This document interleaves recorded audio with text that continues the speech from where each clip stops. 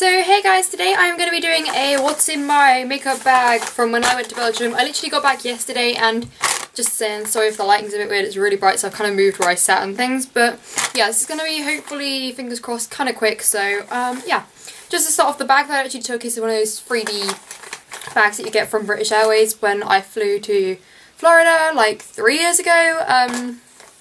No, it was more than that. I don't even know how long ago it was. But yeah, it was the only thing I had that was big enough to fit all the stuff I wanted to take. So yeah, I just took this, I suppose. So first thing that I have is the Rimmel Stay Matte Powder in translucent. I use this as like a setting powder. Yeah, I don't really know what I want to say about these. I'm just gonna kind of go through and tell you why I take things. Next I've got the Maybelline Dream Fresh BB Cream. I hauled this the other day and I love it. I have it on today. I think it just really makes my skin look nice and glowing and very natural, and it's just so much easier to wear than foundation. You just blend it and it's just... Using my hands a lot today. Yeah, really nice. Next I took this, which is the little clear mascara spoolie thing from my Natural Collections clear mascara, which dried up and went off ages ago. So I just took the little spoolie thing to do my eyebrows. That's what you do with that. Yeah, and then another thing for face, I took my Revlon Colour Stay Foundation, and someone asked me the other day what shade I have. I have 150 Buff, or Chat, I don't even know what that says. This is just my kind of everyday foundation. It's just a foundation. Like it's not just a foundation. It's really good for controlling my oily skin. So if I have a really oily day, I'll wear this. If I'm just on a normal day, I'll wear this. And there's a lot of differences between these two. I find that when I wear this, my face, it looks very flawless, but it looks very kind of flat, if that makes sense. Whereas when I wear this, I look like really glowy and like not too glowy, because sometimes glowy on oily skin isn't good. But this is good. This is very like just kind of like controlling, and I don't know. I think it looks less natural. I took my MUA bronzer in shade 3, my MUA Shimmer Kisses bronzer, which I use as a highlighter, in shade Bronze Shimmer Kisses. No, in Shimmer Kiss. I don't really know what shade it is, it's just kind of this one. Then I took my, not Maybelline, I keep wanting to say Maybelline for everything now, my MUA Professionals Eye Primer. This, I talk about it all the time. Amazing, beyond amazing. It's just undescribably great. For concealer, I took the only 2 concealers I ever really use. Collection 2000 Lasting Perfection Concealer, or Collection Lasting Perfection Concealer, I don't really know. I think I've got the old packaging, so it says Collection 2000. And my number 7 Instant Radiance Concealer. I love the kind of formulation and texture of this, but then I love the coverage of this, so I kind of mix them up a little bit sometimes. Or I just, depending on how much coverage I want, I'll use, or whatever, you know. So next up for lips, I took both of my Rimmel Apocalypses. I have it in this shade, which is Stella, and then in the shade Luna, and I really like both of these. I found out if I put like a little blob there, I can like blend it into my lips and like it looks more like a stain, which I actually really like. I prefer using these for. But yeah, I really love the colours, both of those. This is kind of like my bright lip, and this is kind of like my normal-ish orange lip, if you want to put it that way. Next, I also took my H&M lipstick in Being Perfect. This is, I've talked about this lipstick quite a bit recently. It is just literally the perfect shade for my lips. I don't really have any on because I've just got back from school. So, you know, not looking great. I haven't even powdered, I just remembered. I've literally just got in, got changed and started filming.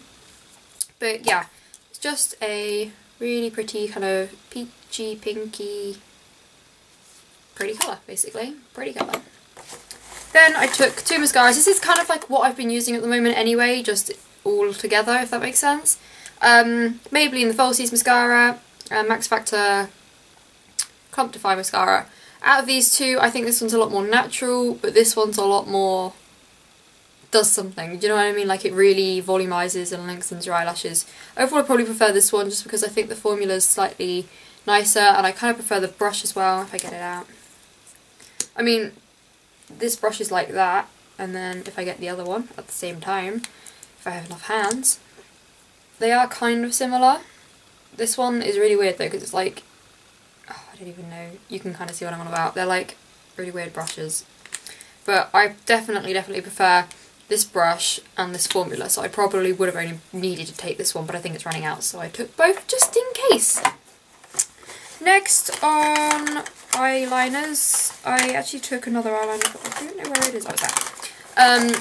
I have the eyeliners I always use. I have Scandaleyes Waterproof Kohl Kajals in nude and black, and then I have my Rimmel London Glam Eyes Professionals Liquid Liner.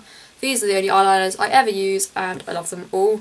Least favourite is definitely the black, but I kind of took a black pencil just for the sake of making a black pencil. Didn't use it, but I kind of thought, well, I might need it, so I took it anyway. For blushes, again, more things I've been using a lot recently.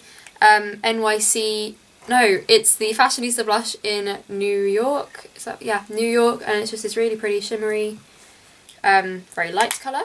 And then I took my Natural Collections blush in Peach Melba, which again, very pretty, everyday colours. I mean, I don't know how you could describe a blush other than if it's like a really super bright, weird colour as non-everyday, because I just think blush you can get away with wearing every day, if that even made much sense.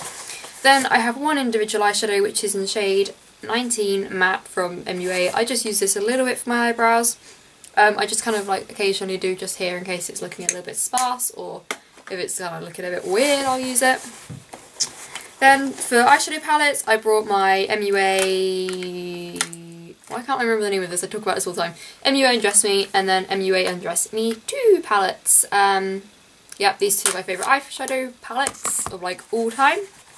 Then for a mirror, I took my Fashionista palette. I took all of the little thingies out, but I just took the mirror, if you can see yourselves. Where are you? Where's my camera? There.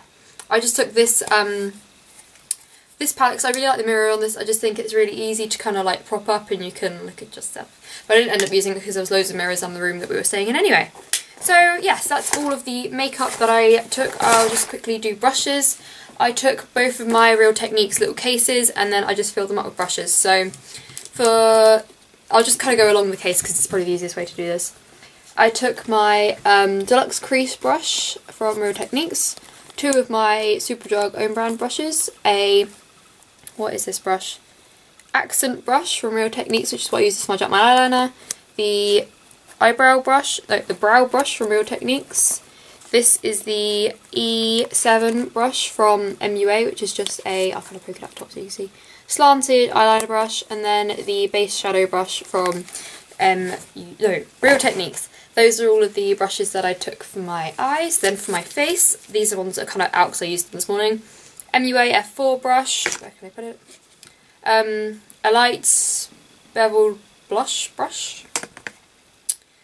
Real Techniques contour brush, and then I just took the rest of the ones from the kit, so the buffing brush, pointed foundation brush, and the detailer brush. So that's everything that I took with me makeup wise to Belgium.